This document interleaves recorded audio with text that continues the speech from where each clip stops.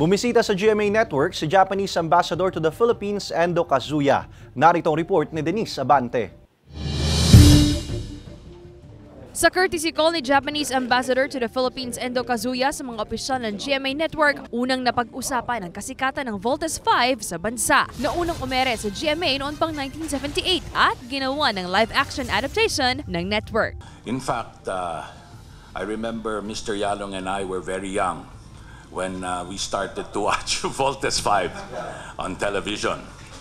And since then, a great number of the hit animes from Japan have been released locally, broadcast through our network. Nagpasalamat si GMA Network President and CEO Gilberto R. Duavit Jr. sa tulong ng Japanese Embassy sa mga proyekto ng GMA Kapuso Foundation, maging sa teknolohiya ng Japan na malaki aniyang bahagi sa araw-araw na operasyon ng network. If you will notice, practically all our cameras are designed and built in Japan.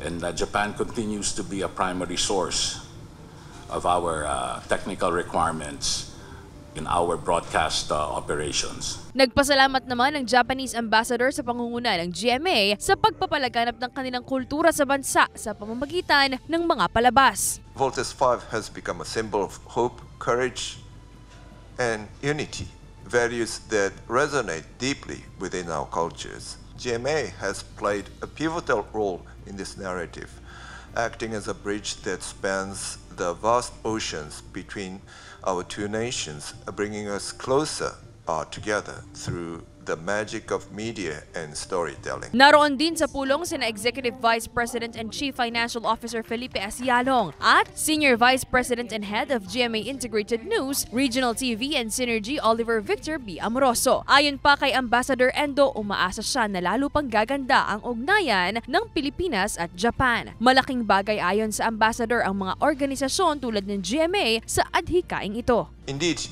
you embody your slogan, Isa sa puso ng Pilipino.